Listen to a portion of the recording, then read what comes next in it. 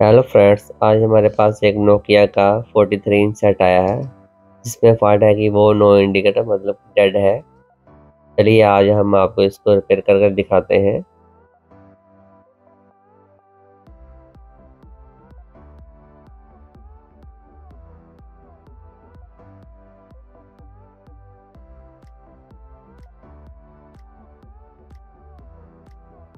Friends, सबसे पहले हम इसके 12 वोल्टेज चेक करेंगे और उसके बाद हम इसकी one voltage four supply check करेंगे और उसके बाद हम इसकी 1.5 और 3.3 वोल्टेज चेक करेंगे। प्रेजेंट है कि नहीं प्रेजेंट है। फ्रेंड्स, इसके सभी वोल्टेज आ रहे हैं। इसका मतलब है कि इस सेट में सॉफ्टवेयर की प्रॉब्लम है। फ्रेंड्स, अब हम आपको सॉफ्टवेयर करके दिखाते हैं। फ्रेंड्स, स्मार्ट सेट में अक्सर ऐसा होता है कि हमारे वोल्टेज एक साथ ही निकल आते हैं सभी रेगुलेटर के। इसका मतलब होता है कि हमारा सॉफ्टवेयर में ही प्रॉब्लम है।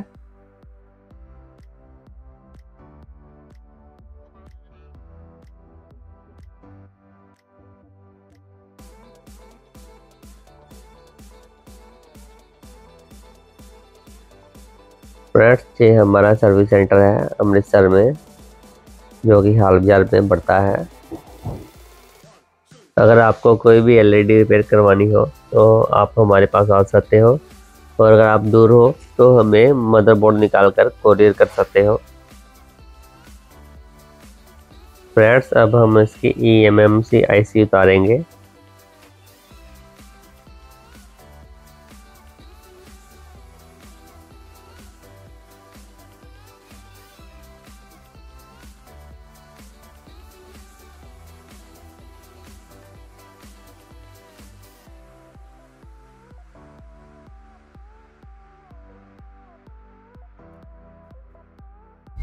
फ्रेंड्स, ये हमने EMMC IC उतार दिया। अब हम इसकी नीचे वाली साइड को भी क्लीन करेंगे और EMMC को भी क्लीन करेंगे ताकि इसकी रीबोलिंग की जा सके।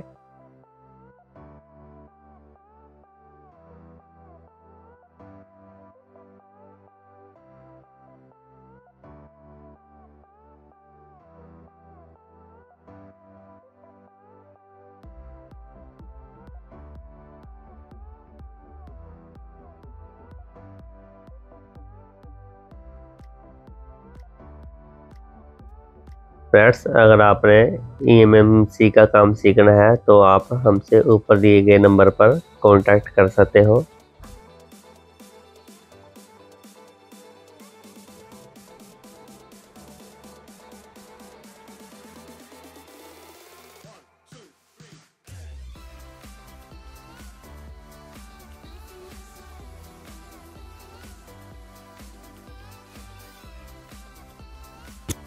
फ्रेंड्स, ये हमारी EMMC की रीबोलिंग हो गई है और अब हम इसको रीप्रोग्राम करेंगे।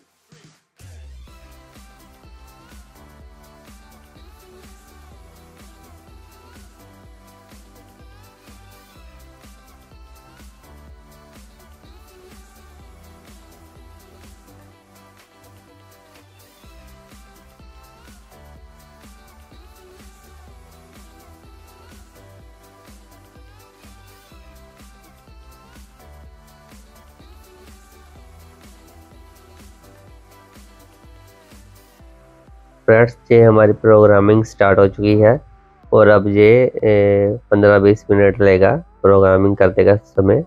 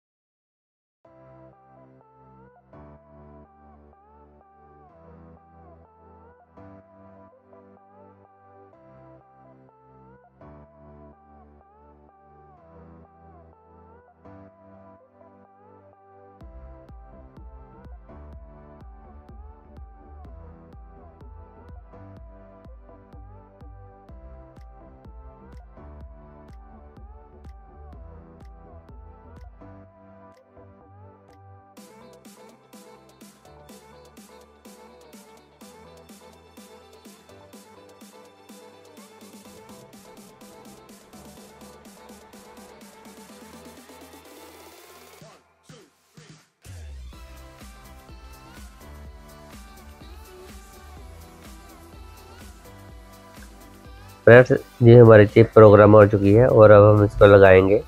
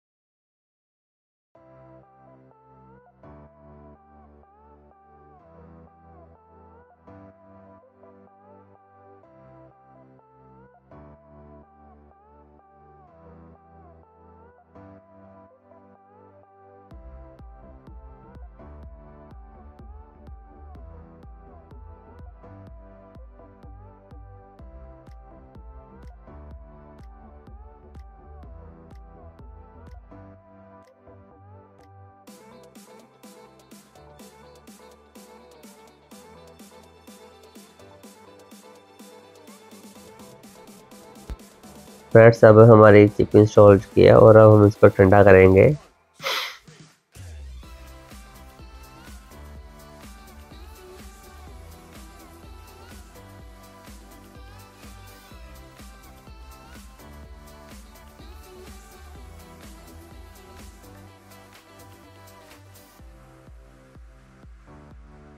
फ्रेंड्स अब हम उसको अपना पैनल लगाकर चला कर देखते हैं हमारा इंडिकेटर आया कि नहीं आया। फ्रेंड्स आप देख सकते हो हमारा इंडिकेटर ऑन हो गया। पहले इसमें इंडिकेटर भी नहीं आता था और ये इंडिकेटर बंद हो गया, मतलब कि हमारी एलईडी ऑन हो गई। अब हम आपको इसको सेट पर लगा कर दिखाते हैं। फ्रेंड्स अब हम इसकी 12 वोल्ट सप्लाई चेक करेंगे। फ्रेंड्स आप देख सकते हो ये ऑन हो चुका है।